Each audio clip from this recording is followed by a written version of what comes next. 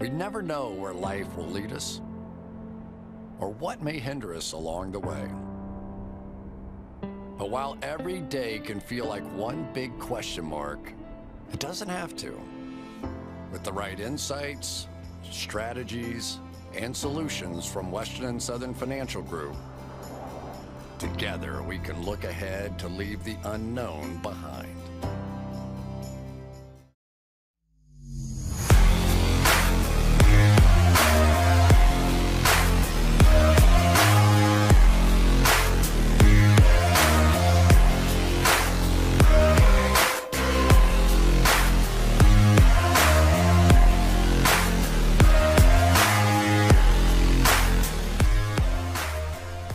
Welcome into Tailgate. Austin Gayle here, and Mike Renner, and Seth Galina in sunny Cincinnati, ready to rip it up and light it up. Seth, great to have you, man. You are staying an extra couple days here after the draft because we need you. I can't. They won't let me go back home.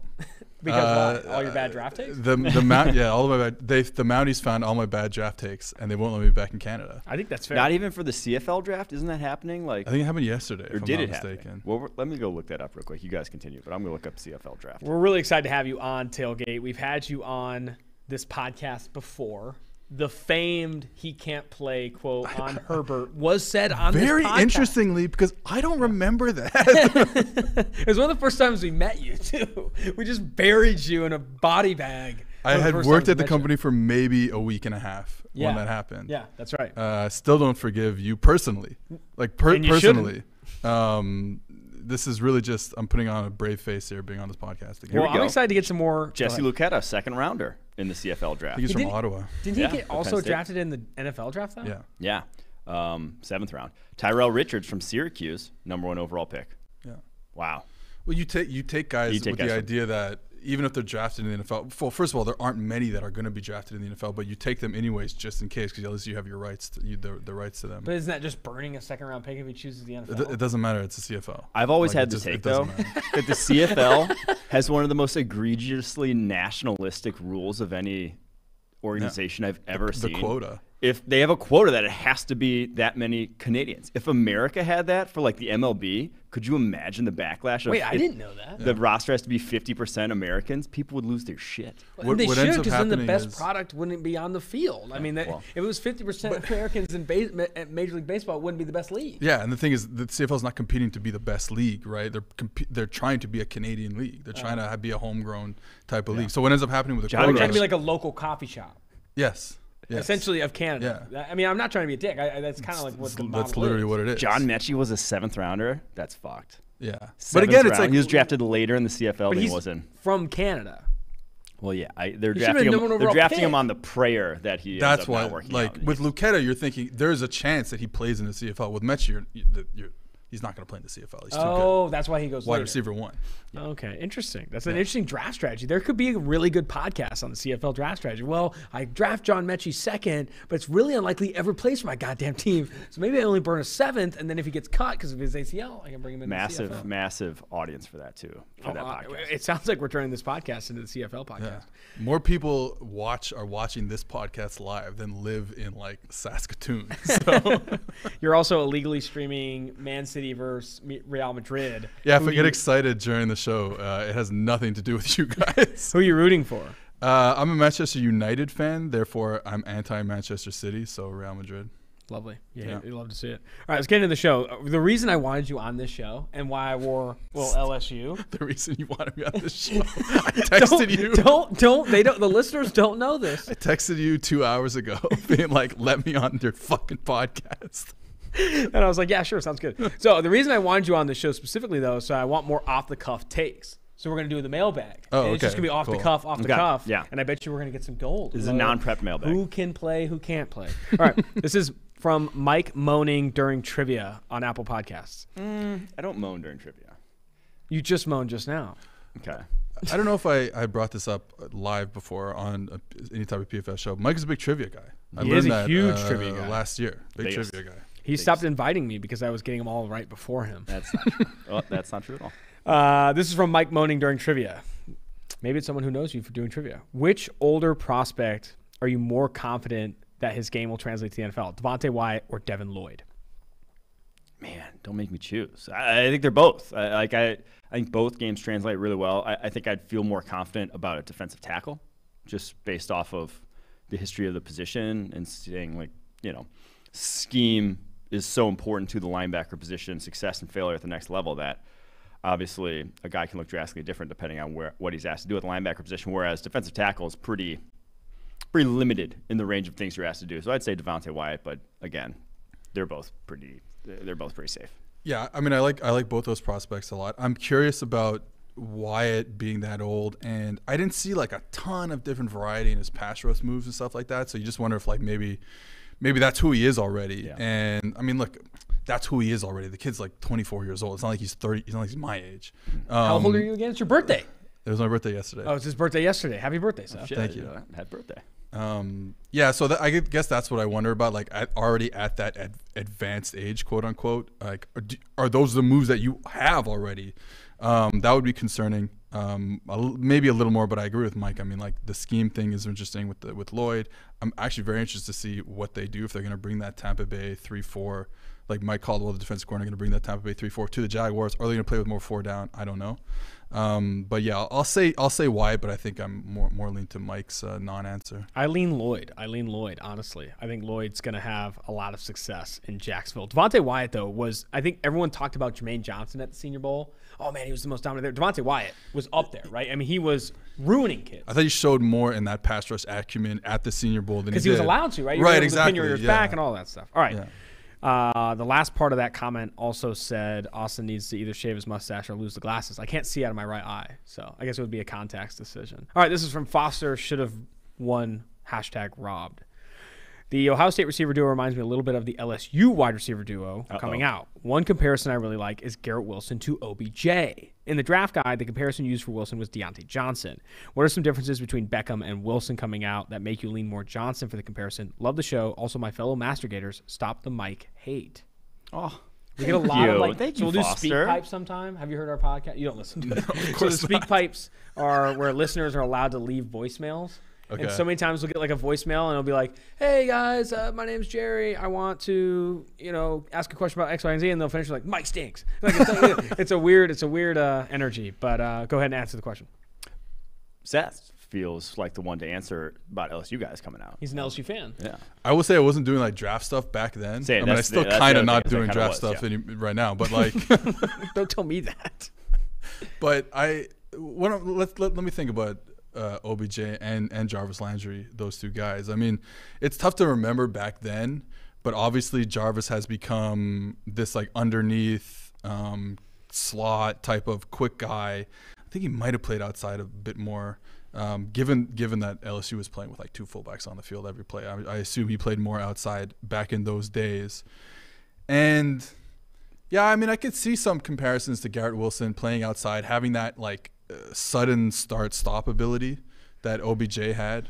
So yeah, sure, I'm into it. Let's do it. I think everyone, for player comparisons, right, just wants to comp players they really like to really good players, and that's OBJ coming out of LSU was awesome. So with Garrett Wilson, I think everyone was looking for dynamic, smaller receiver that is phenomenal at the release point. I think Odell Beckham Jr. was exactly that. I like the Deontay Johnson comparison. Landry is nothing like Olave, though. No, like, yeah, that's the I don't problem. see the 1-to-1 there. Yeah. So Olave wasn't Landry. What did Landry run coming out? 4.77. Yeah.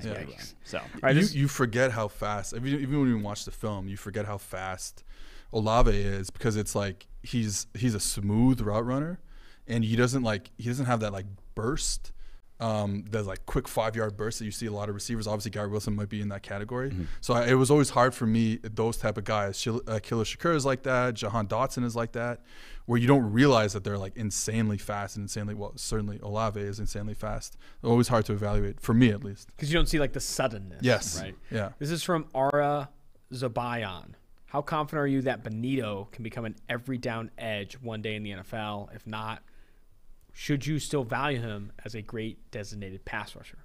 So I think he could be, but as just like your, open end guy in a defense, weak side end, whatever you want to call it. Like, you really don't want him having to kick in head up over a tight end, over a tackle, anything like that. But if you give him space, I think he can play the run. That's why I say like the open end where you're really either setting an edge or you have that space to freedom to go either way on a tackle. He can do that for sure, but he's just not going to be versatile in that regard. So. I think we talked about him specifically on the draft episode when he got drafted, just being like a guy who his plays against the run, just to continue what you're saying, his plays against the run are just like, oh, I'm going to set outside and then I'm going to knife in and make a play in the backfield. So there's a spot for that. Like you said, it can't be a guy who kicks in like we've seen, like the top 2 picks, right? So Trayvon Walker can do it. Aiden Hutchinson can do it. He's obviously not like that. Yeah.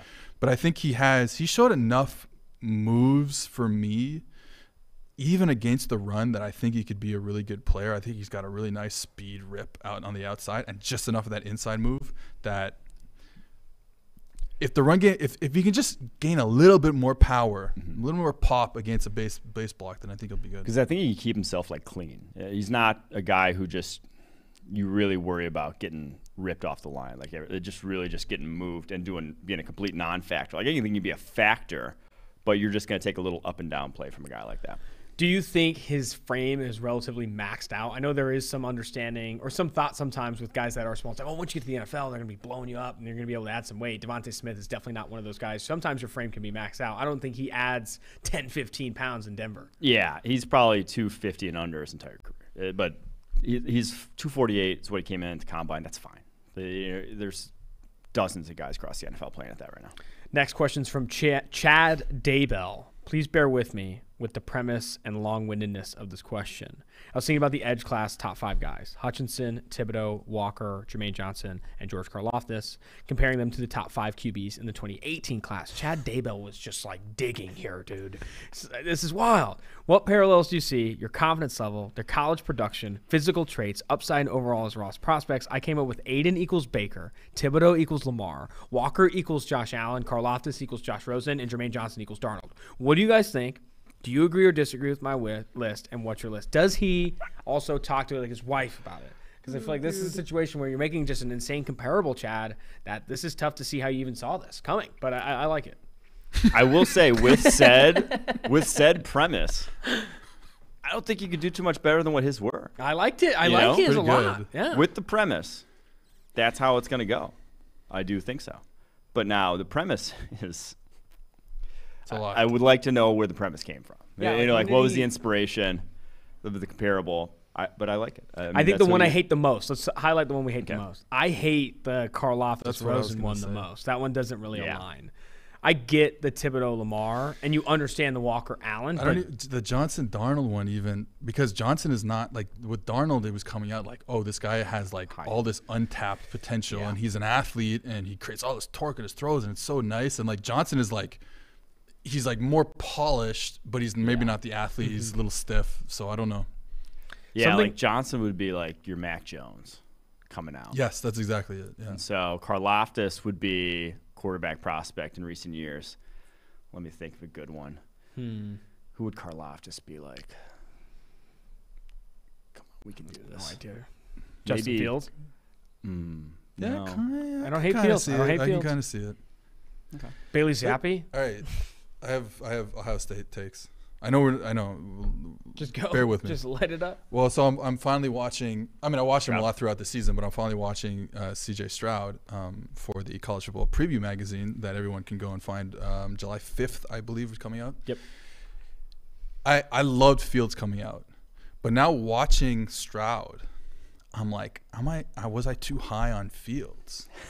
I'm serious, and because I like both of them, and I would still put them both. As Stroud, I still think is a top 5 pick, but I look at that offense, and I'm like, man, they're creating explosive plays. Now the quarterback's got to fit some balls into tight windows down the field, but at the same time, like there's no quick games, not even a lot of RPOs. I mean, they are just firing that thing in the seams, attacking safeties at a level that no one else in the country is doing.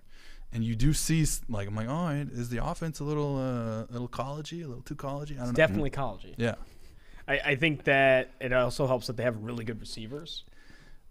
Like, you were just talking about Garrett Wilson and Chris Olave. One of the issues and one of the reasons why Michigan did so well against them this past season was you can't press those receivers on the outside. They're too good, but they're also too good when you give them off coverage if they're running those like 18-yard, 12-yard, 14-yard speed outs, and the quarterback far hash can get the ball there on the sideline all the time. We saw it from Fields' tape. We've seen it in C.J. Stroud's tape. What Michigan was able to do was press them and then not allow over-the-top yardage. When you get pressed, you're going to go down the field. So it's just like you're playing against Nebraska or something. The defense are in a no-win situation. You just can't handle that level of talent on the outside. I will say, Fields, you see the videos of him, his new release. He's got the tighter release now.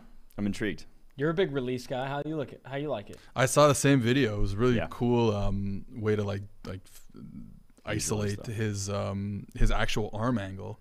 Yeah, I think the thing with Fields last year that I think was interesting was him and Trevor Lawrence have a very similar release.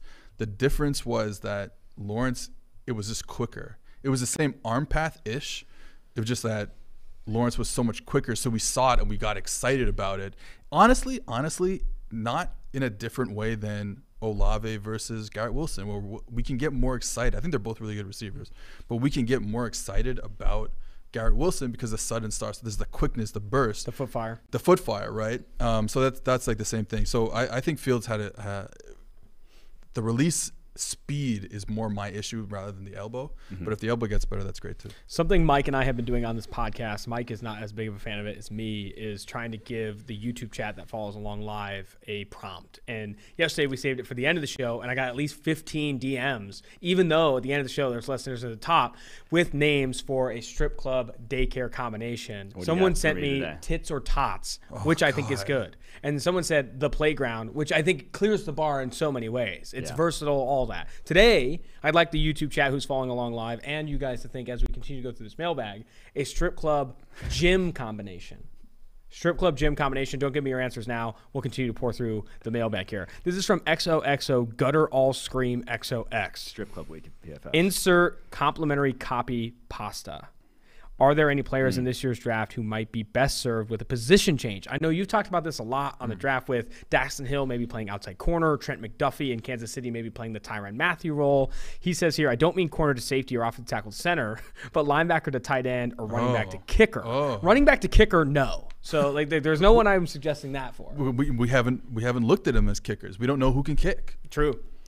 Talk about devaluing the running back position here at PFF. We're asking him to play kicker next. Troy Anderson is the name that came up. So the Falcons GM, after they drafted him, the linebacker out of Montana State, he said he's such a hybrid player. I think someone mentioned like Taysom Hill on defense or something. I think he could do a lot of different things, right? He's such a wildly athletic player. He played running back, quarterback, and linebacker at Montana State. That's a name that comes up in terms of making a significant transition. But even some of those minor transitions I think are fun to speak to. Daxton Hill playing outside corner maybe, McDuffie playing inside, that Mathieu role in Kansas City. Are there other names that come up there? I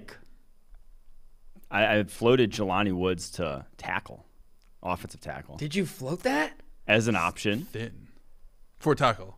Yeah, but I'm saying like add some weight, but I don't mind it. I don't mind it. He's like plays around 265. He doesn't have to add that much weight, and like he will be athletic as hell even with 35 more pounds on him. So Jelani Woods tackle was like a blocking tight end prior to being a real tight end. You have anything there? That was one I really liked. If he doesn't work out as tight end. It was 4 days ago. So it's definitely not just Joe Douglas on Apple Podcasts asks, what is the time frame for the Jets front office and coaching staff? If they finish with a record similar to the past season, do you think they should move on from the current staff?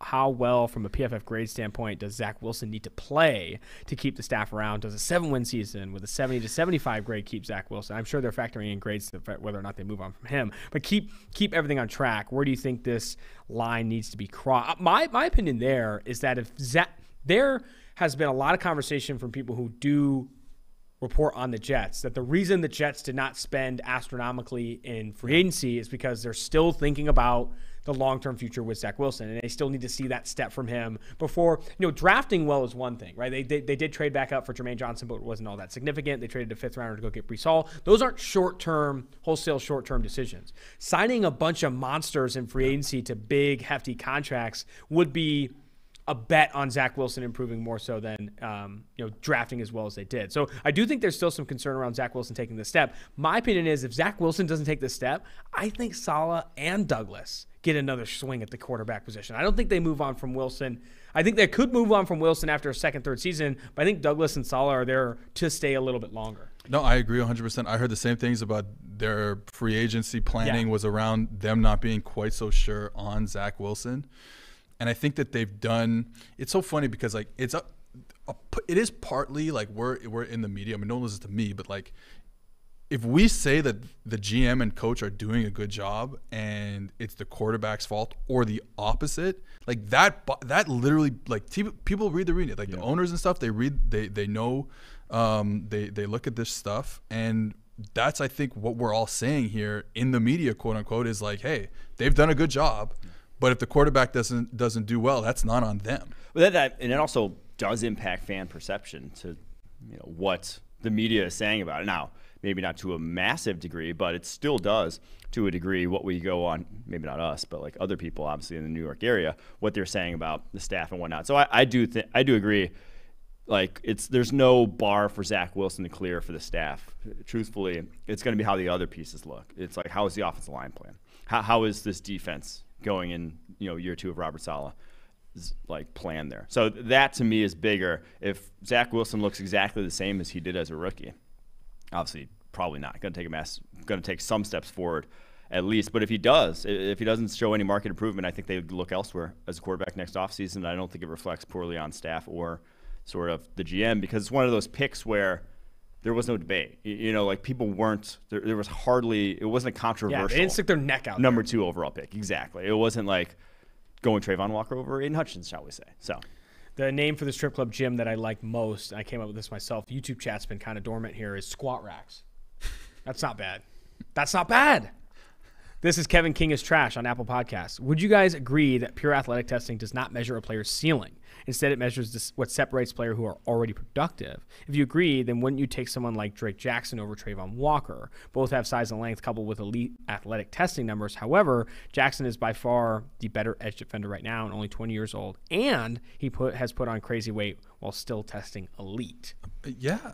I just I still don't really understand the Trayvon Walker going one. I really don't understand it. I hope it works out for him. I hope he's a good player, but I just don't. The first line that question is interesting. Would you guys agree that pure athletic testing does not measure a player's ceiling? Because I think right now, if you had to ask 100 people who tuned into any pre-draft coverage, would say the guys who test the best athletically have the highest ceiling. Right? That would be on average, right? I think there is more conversation to like what creates for a ceiling. Is it purely measurables and athletic testing? Because there's arguments to that. That's not the case. Yeah, I've been railing against that concept for a long time now of just pure athleticism translating to ceiling, because we've seen sort of examples of it not being the case at numerous positions throughout NFL history. Drew Brees' arm is not elite by any means, but obviously he was one of the greatest quarterbacks of all time. Richard Sherman ran 4.56. Casey Hayward ran 4.59. Like there are guys, every position you look, there's an athletic outlier who would turn into an elite player at said position. Now, it's kind of a more often than not elite players are elite athletes, but I've railed against the concept of just because Trayvon Walker has more elite tools does not mean he can get better as a player than an Aiden Hutchinson who has elite tools in his own right. So like you're haggling, once you enter the tier, you're haggling between guys in that tier of elite athleticism that doesn't necessarily make one ceiling higher just because they possess this. Yeah, I mean, I don't know if test. I don't know if this answers the question. I don't think I'm saying anything crazy here, but like we just don't have a good way to measure, being broad here, but processing. Not we talk about it with quarterbacks all the time, but it exists with every player in every sport in any position. Like we just don't have a good way of processing that, and I think and coordination. Yeah, exactly. And like things that don't get talked about. Like you never hear someone mention the guy's coordination, but it's a real thing. It's a real thing. Yeah. Someone I was talking to, not to bring up Justin Herbert again, but I was talking to someone who's been around Herbert, and he was like, he's has like a photographic memory.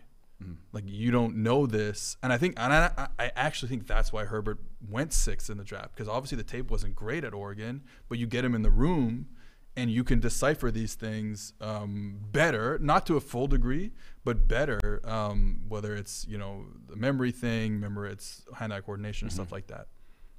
And the other thing is just what the combine tests are. It is a sprint.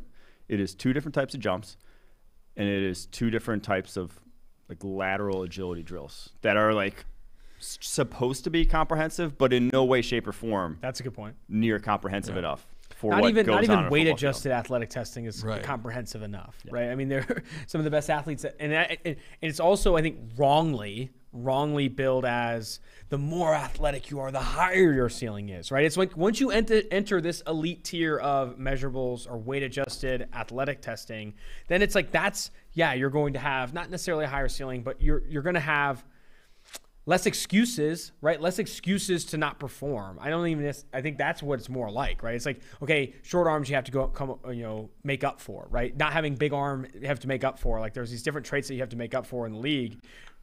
Being really athletic and having really good measurables for your positions eliminate excuses. I think where we need to get better is identifying what other things outside of measurable inflicted or athletic testing inflicted do that. So the next thing is, and I saw a tweet by Patrick Mahomes' quarterback coach. I think his name is Bobby Stroop, if I'm not mistaken. So one of the things that he does is, instead of just being like, okay, this is a straight line 40-yard dash, there's a lot of like, I'm going to say a cool word here. There's a lot of curvilinear motions. And this is the type of thing that we are getting at in football coaching and coaching in different sports, where it's like he'll race against a guy trying to catch him running like a zigzag type of pattern, like an S type of pattern, because that is more you're so rarely like running in a straight line for 40 yards, right? This doesn't happen. You're more in that. And I've seen other clips, not by Bobby Stroop and some other guys coaching football, and I've done this drill with my players, where you put a towel on someone and you're just playing tag with the towel. And that is really how you see if someone is athletic. Like, because now you're not just running straight forward in a very confined environment. You are trying to do something.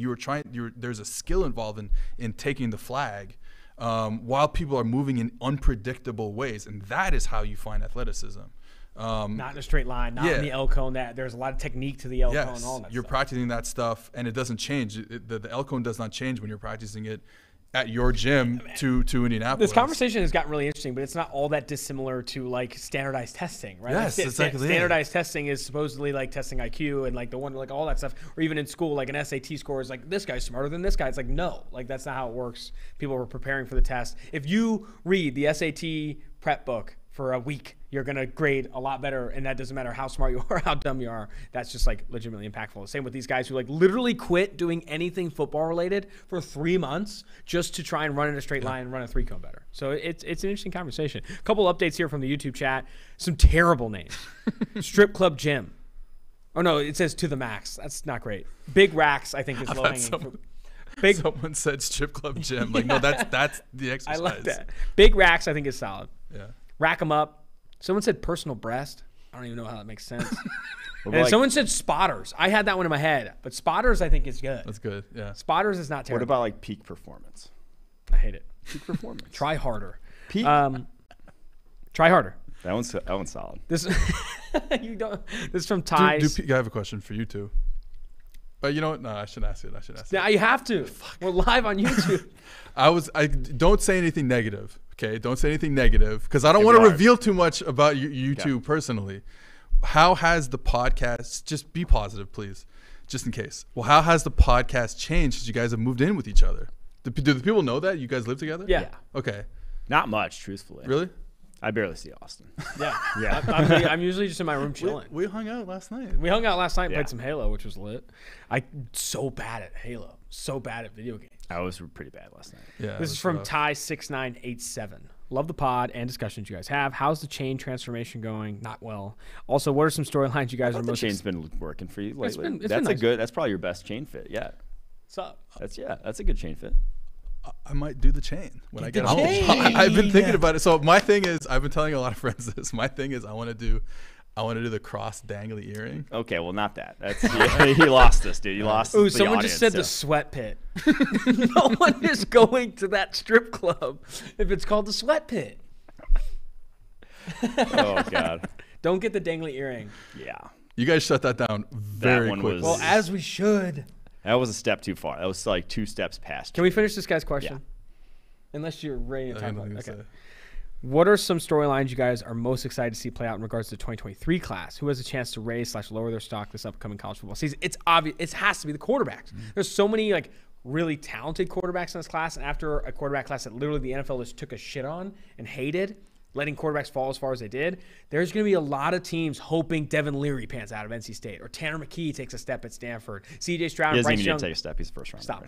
C.J. Stroud and Bryce Young maintain like this number 1, number 2 overall stuff. People want Will Levis. People want Tyler Van Dyke, DJ Uiagalelei to figure it out. Spencer Rattler, who was a projected number 1 pick. There's so many quarterbacks in this upcoming class where there's some hype building, and I bet you there are a lot of teams who are literally on their hands and knees praying that these guys actually live up to the billing. That, I think, is going to be such a big conversation in 2023. All aboard that train, the quarterback train. I guess for me, playing off that is like, where does Will Anderson fall into this? Because he might be like, no matter which quarterback takes a step, even if Bryce Young wins another Heisman, like he still might be like, do you take Will Anderson as like the number 1 overall pick? Because he's just that good. You just can't pass on a generational type of player like that. I don't know. My most interesting, well, obviously quarterback's probably the most interesting just generally, but a close number 2 for me is this running back class is about to be insanely good. Like maybe better than 2017 when we had Fournette, McCaffrey, both go in the top 10. So the debate around who's going to go in the first round, because Bijan Robinson from Texas, I'll tell you right now, he's going to go in the first round next year. You have Tank Bigsby from Auburn, Devin Achane from Texas A&M, who's going to run the 4.2s. Dwayne McBride from UAB, whose tape I absolutely love. Sean Tucker from Syracuse. Like, there's a ton of talent in next year's class that will be in that borderline first round range that the PFF forecast might have an aneurysm on there.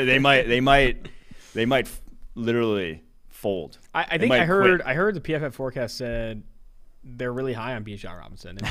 They think he could get a premium. Well, that's why they're UDFA mad deal. about Breece Hall. They said wait till next year's running back class. That's why. You cut off my punchline. Oh, sorry. It was such a good joke too. It wasn't that good, but I still think it could have been heard. What was it? I said I think the forecast guys are high on Bijan. They could get a premium UDFA deal. But now it's terrible saying it. Second time. All right, Milk Crate on YouTube. I'm glad I interrupted that. The Milk Crate on YouTube. Curls and Girls. I don't really like that. Then someone, Joey 2 times. I actually don't mind I think that. this is the You're winner. good. Milk Crate, you're good. Joey 2 times. This is the best one. Okay. Barbells, but bells spelled B-E-L-L-E. Yeah, that's hot. That's very classic. well done. Very well done. Next question from Scary Lamb. I feel like last year everyone has been talking about Denver as one of the best rosters in the NFL, and they just need a QB. What exactly about their roster is so great? Is it the amount of good players on the teams on friendly/rookie deals? Is it depth at certain positions, or a lack of overall weaknesses? I think it was where they're good at. Wide receiver, cornerback. 2 positions that, the passing game that they should be able to impact. And obviously they couldn't maximize this great receiving core because Drew Lock.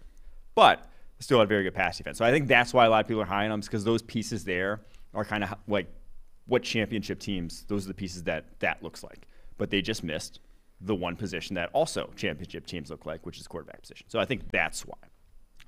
I still like them. I was on the Chris Collinsworth podcast yesterday, and I said if I had to bet a team that isn't the Raiders in the AFC West to finish last in that division, I think it's Denver. And it's not because it's not a talented roster. I have concerns with a lot of the newness, Yes. right? It's new head coach, new quarterback. That is a lot, right? And then you have to have a healthy Cortland Sutton who didn't play a lot last year. Jerry Jeudy has been good, but he's getting a new quarterback. No Jeudy slander. No Jeudy slander. I'm not slandering Jeudy. I'm just saying that a lot has to go right quickly in a division that is insane to go well. And you could argue the same things for the Raiders, but the Raiders are the favorite to finish last in that division. Okay, I'm not saying anything crazy saying the Raiders could be last place next year. I just don't think betting Denver to win it next year. I don't know. I don't know how I feel about that. I think Denver, while Russell Wilson's great, Hackett you could argue is an upgrade. Losing Vic Fangio on defense isn't going to help, right? That's not going to help this defense. I don't know. I worry a little bit about Denver and some of the hype that's being built around Russell Wilson, Hackett, etc. I always say this about Russell Wilson, with he could fall off a cliff anytime. Like, that play style tells you that it could happen. You hope it doesn't, and I hope it does. I'm not a fan of the Broncos, but I hope it doesn't because I like watching Russell Wilson play. But, like, if it falls off, it's over. Are you hinting at – we've brought up that tweet about Russell Wilson on this podcast before from that guy who said he thinks in a couple of years. Oh no, that he's gonna have a debilitating. Are you saying What I am saying is that just through my tape analysis, Russell Wilson probably has Parkinson's disease.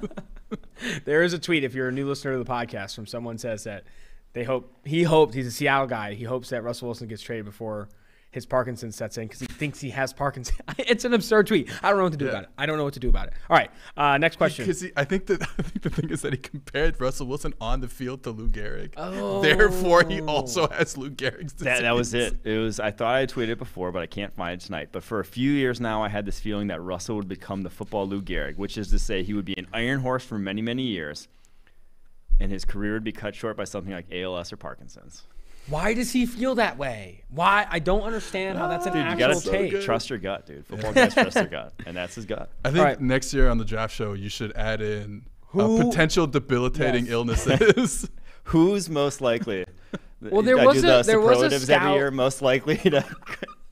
There was a guy who's like a former NFL scout that does like TikToks, who said Derek Stingley Jr. is a risk. Oh my God! It was something like Derek Stingley's. That was the guy we roasted for a while, and he said a red flag was that his grandpa was paralyzed in one of his YouTube videos. That was a red flag. There was some insane shit out there on the internet.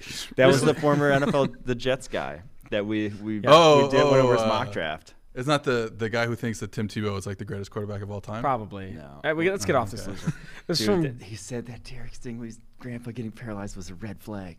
History of paralyzation. That's worse than Matt Corral's. All right, this is from Geyer on Apple Podcasts. What do you guys think of a potential Justin Jefferson contract will look like, knowing that A.J. Brown's at $25 million and it's nearing 30? And then what's Dalvin Cook's trade value right now? A fourth? This guy thinks so.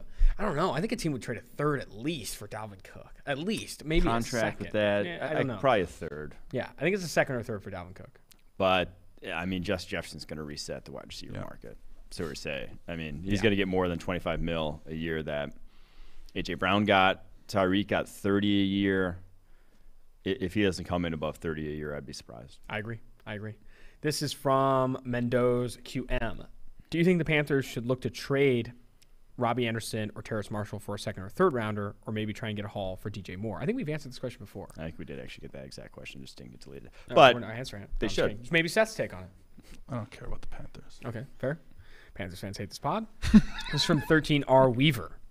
How would the NFL value an elite all-around athlete at the punter/kicker positions? Obviously, if they were elite, they would probably play a different position. So let's say we have a Tyreek Hill that can kick. Do you think the NFL is ready to utilize that skill set? High school teams aren't ready to utilize that skill set. So the NFL is definitely not ready for that. Well, I will say, Zach DeOssie, the long snapper for the New York Giants, was a former linebacker that then also long snapped, was not a good long snapper by any like measure of long snappers, but they kept him around because he was by far the most athletic long snapper in the NFL and like could actually tackle, could actually make an impact as a tackler on special teams. So if there's going to be any position where you could forego acumen for athletic ability, long snapping is the one that I think you'll see teams be willing to do so for. I feel like there are enough, I made it the high school comment. I feel like at the high school level, you have enough good athletes who play quarterback and then can kick because, I don't know, they played soccer or they're just good kickers/punters and never use, and that would be the time to use because like your quarterback who's like a good kicker /punter is probably just as good as your high school kicker/punter. Yeah. So you can use them in creative ways on fourth down and stuff like that.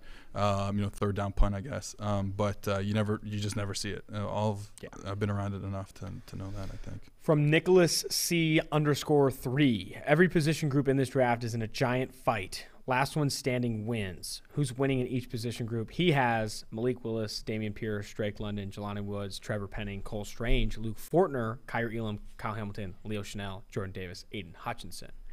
Maybe we start with quarterback. I don't hate the Willis idea. 6 foot, 220.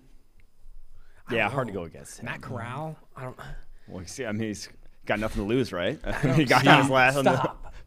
I mean, Corral already didn't he beat up like Wayne Gretzky's son? Oh, did he? If that's true, then I'm going Corral. That's Corral. Running back. Who's the biggest running back in this class? I don't know. Brian Robinson is probably like the With the Most Wake imposing. Forest, Xander Horvath. Oh, Horvath. Oh, he's like yeah. a fullback type. That was the that guy would probably Purdue eat guy. somebody's lunch. Yeah, he's like not bad. Let's go Xander. Okay, wide receiver though, no one's beating George Pickens, dude. That guy's Oh, crazy. God. That's Not even obvious. close. Did you see It's the not even video of close. George Pickens? Can we put the It's- video of George We'll Pickens save getting it for next drafted week. up? I know exactly what that you're thing talking was about. fucking incredible, dude. He's insane. He's He obviously looked out of his insane. fucking mind. He looked. It didn't look like. It just looked crazy. Like it looked like a crazed person. That's exactly what you want in this exercise here. Tight end, I feel like it's kind of obvious. It's O'Keefe. Yeah, O'Keefe's Yeah, because the issue with Jelani Woods is too tall. Yeah. low center of gravity. Yeah. Trevor Penning's probably right. He almost killed Desmond Ritter. So I feel like there's an opportunity for Trevor Penning to be the biggest winner in a tackle fight I here. mean, Icky though. Daniel Falele, though? Icky. Are you beating Fale's Dan- too tall. Is he cut him fast down, dude. enough to like? Or we're talking about like Chop in an down. MMA type of like situation where you're in a ring with someone. Yeah. I think Falele is too slow. Okay. I'm not, I'd lean Icky, dude. That guy's. Yeah, he's not bad. Does a he have the powerful dude. nastiness, though? Yeah, he's got. He's just a scary dude. All right, interior offensive line. Cole Strange is what he had. Any other guards you think would be I up on like. some kids? Well, I don't know if guard or tackle, but Darren Kennard. Oh, Derek yeah. Kennard. He's got 11-inch hands. That Dude. guy's throwing Oh, yeah. baseball bits. Yeah. That's Kyrie good. Elam at corner. I don't know. I think corners. You need a bigger corner, though. Sauce, I kind of like. The Zion skinny, though. McCollum, big kid. Oh, Tariq Woolen, maybe. He's a big dude. Yeah. trying to think. Cam Taylor-Britt's pretty physically imposing guy. Pretty big Safety, hitter. Kyle Hamilton. No, Who? Lewis Sean. Oh, Lewis Seen. I like Not even that. close. Okay. Lewis Sean will like take your head off, like on the football field, and I think he would do the same thing. Linebacker's got to be Leo Chanel. I like Leo Chanel. Yeah, that's fine. Jordan Davis at DT, DT. Jordan Davis. Yeah, fine. Edge. Edge, though, that one. Fight. Trayvon Walker. Trayvon Walker's got like prototypical like boxer skills. Dude, yeah, if you're those long looking. arms. But this is more just fight to the death, Oh, it's death now. right? Last one standing, fight to the drop. I like Walker.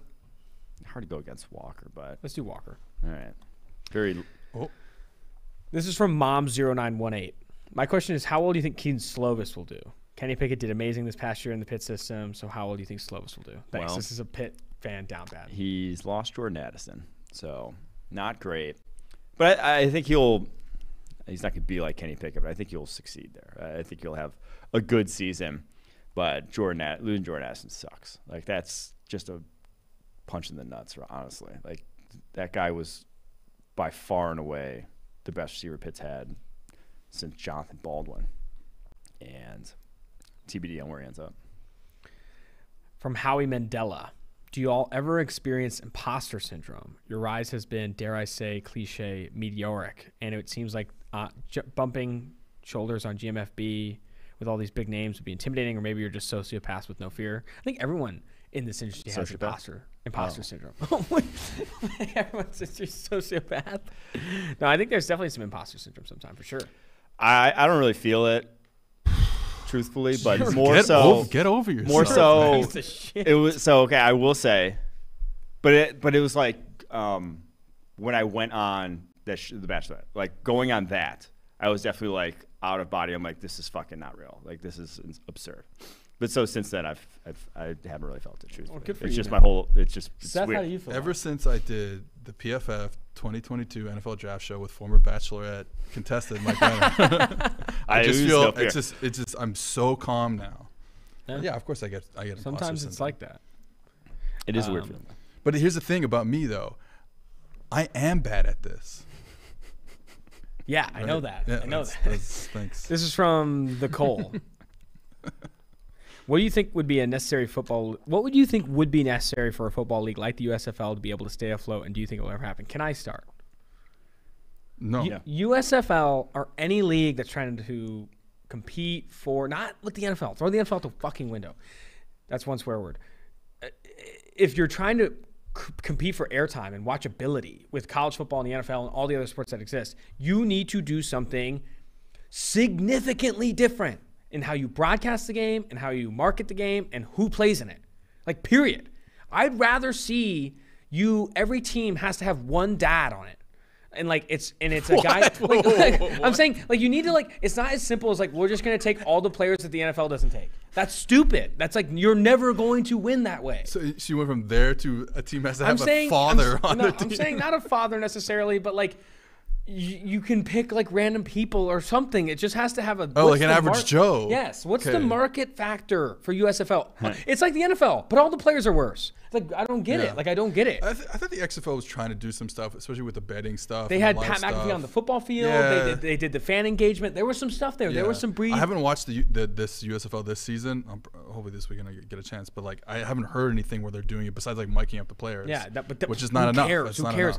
If it's not a G League for the NFL, which the NFL doesn't want that, and college football does not want that, and those people have enough more money than God to block that. The USFL needs to do something wholesale different that makes it watchable. And it's not. I guess what? It's not hiring retread coaches and retread players in the NFL. Yeah, and Kevin Kelly should be the head coach. Why are you putting Fisher in there? You don't need those guys. You need like, hey, we just brought in this sophomore at Montana State High School, and he's going to coach this team randomly. Like, you need to do something absurd. Well, to me, there were two paths to success for a USFL or some other league to actually become a viable yearly watchable experiment. One was to steal college players, which is not happening anymore with NIL. Yeah. That ship has sailed because they're making more in college than they ever would in the USFL.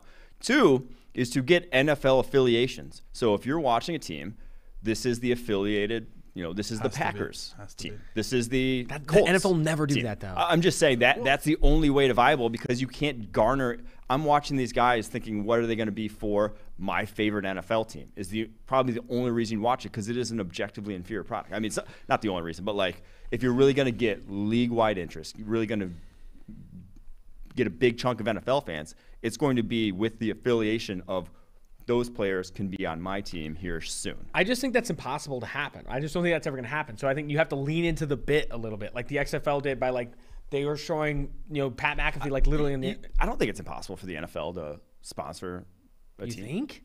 I mean, maybe not the USFL, but I don't think it's ridiculous that there in time could be NFL's affiliation, like as a feeder program. Maybe you're right. They had NFL Europe for a while, which was that concept. I do think the NFL is waiting for for one of them to be viable, to make it past one freaking year, and then a few years down the road saying, okay, this is viable, we can get our hands in here. And that was the business plan of the AAF to begin with, was basically just to prove viability and then try to get the NFL influx. Then don't you think if the NFL was even remotely interested in that, say the USFL does last year, second year, whatever, don't they think they'll drop the eligibility rules of like staying 3 years in college or whatever, or what would to like let people go into the USFL? I don't know, because right now the NFL has a really nice G League and they pay $0 for it, and it's called college football, and it's a very watchable product. More people watch Mississippi State's home opener than they've watched any Reds game this year. Like it's already good, and they pay nothing for it. But it's more about, and I think this will come with also maybe expansion of the NFL if they ever broach that topic, which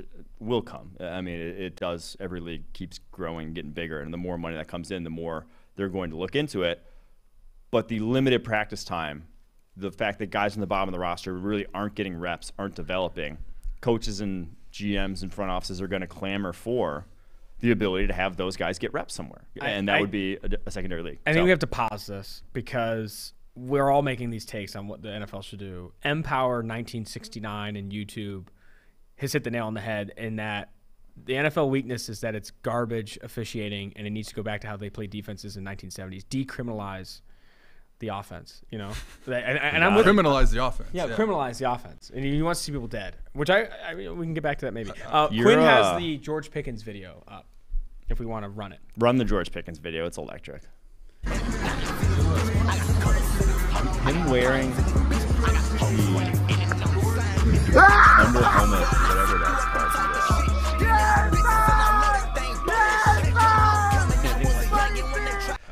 Serpent. I don't know, man. In front of his TV. I don't speak on this. I don't know what that is. Can we also get a picture of like Ernie McCracken from Kingpin up here with Austin side by side? What's Ernie McCracken? Look up Ernie McCracken. Bill Murray's character from Kingpin. Oh. Just look up Bill Murray's character from Kingpin. Okay. This is from Will Clank. We need Papa Gayle on the pod. Yeah, well, not going to happen anytime soon. With the large amount of receiver talent coming out of the draft recently and guys like Chase and Jefferson being instant Pro Bowl players, do you see this continuing with young receivers making big-time impacts immediately? Also, on top of that, could the market become oversaturated and prices for these receivers go down due in large part to the talent pool? Or is it just too important to have stars to win Super Bowls? I agree about the trend of receivers making an impact early. Now, Chase and Jefferson were special prospects. They're not every year. You're not going to get that. But I do think that there is just like, there will be more 1,000-yard rookie receivers than there ever were in the past because guys are playing and getting reps from ages 13 through college, high-end reps. Like really being involved in passing offenses that are now translating to the NFL. So it's going to be far more common in the coming years. You took the words right from under my wings. I don't think that's the expression. It isn't. That's what it is. There's just, you go to, they're playing, I talk about like, as someone who's like been around quarterbacks for a long time, and I'm always like, yeah, people like, oh yeah, this private quarterback coach are taking over the world and most of them suck and blah, blah, blah. But I'm just like, all right, yeah, maybe they do suck, but I'll take a quarterback getting reps 12 months a year while playing other sports. I get that, but getting those reps 12 months a year, and I think it's the same with receivers playing 7-on-7. It's like, yeah, 7-on-7, quote unquote, real football. No, but they're getting reps that are very close to real football. At least from a micro perspective, from an individual perspective, you're getting that 12 months a year, 10 months a year, more than they ever had. And then they're going to their high school teams and they're throwing the football more than ever. And this is why I'm like, I think obviously receiver is a premium position. With that said, I don't know about taking receivers that high unless they're Jamar Chase. Obviously we don't know that they're going to be Jamar Chase, but that's my concern, I think, going forward. That's it. Yeah, I do think the run this year. That's it. You're not necessarily going to see the ROI early on like we did last year. I just don't think it's receiving class close. But I do think that people are realizing you just have to have dudes. You have to have dudes at wide receiver. And also the other thing is I think with the proliferation of passing at lower levels, better athletes are choosing to play wide receiver, whereas in the past they might have chosen to play running back. They might have chosen to play other positions because wide receivers are getting featured now, whereas maybe 15 years ago you're a high-end wide receiver in a high school offense that might get 3 targets a game, and you're just going to want to touch the ball more. We got 2 more things before we got to jump. Forecast is jumping in here with George Chahuri and Eric Eager. Do you have the Ernie thing queued up, Mike? Jesus Christ. That's not me. Is it? Maybe it is, actually. You got the look, dude. I kind of like that, actually. This hair is kind of popping. The other thing is the last question for the mailbag. I really appreciate you joining the show, Seth. You are a fantastic analyst and one of my best friends. This is from Grant Almeida.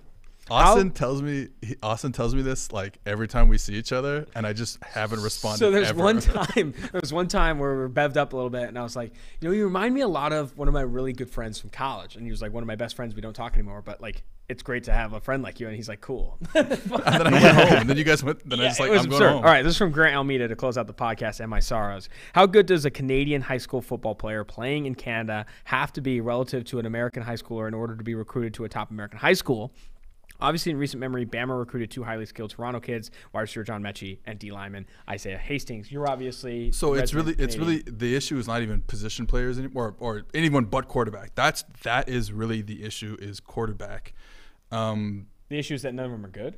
No, the issue is that I don't think that they rate quarterback film from Canada where they'll still rate because again we go back to the same thing that we talk about all the time. Oh my God, is that we can always project athletic ability. So you can go on the tape and see John Mechie is like a crazy athlete, and then he'll work somewhere, right? Yeah. So that I see what you're saying. Yeah, that barrier has been broken down. It's the quarterback that there was a amazing quarterback out of Montreal this past year who just didn't get the looks in the States because they saw the tape and they said, well, you know what I mean? That's not enough for us because you're playing, in a Canadian league and not even if there's a quarterback with like crazy arm talent or super athletic in Canada. Those guys aren't even getting looks too. Michael O'Connor, Penn State, the O'Rourke brothers, Ohio, Jack Zaragotis from Montreal, UConn. Like they're there. It's just like that's the toughest one. But I think we've broken down the barrier for the other positions. Do they play Canadian rules in high school? BC, like where Vancouver is, they do they play American. Okay. Some places, the rest of Canada is Canadian. Gotcha. Well, this has been a fantastic show. Really appreciate the time, Seth, and I wish you the best and safe travels to Canada. Thank you. Until next time, Austin Gayle, Mike Renner, Seth Galina, Tailgate.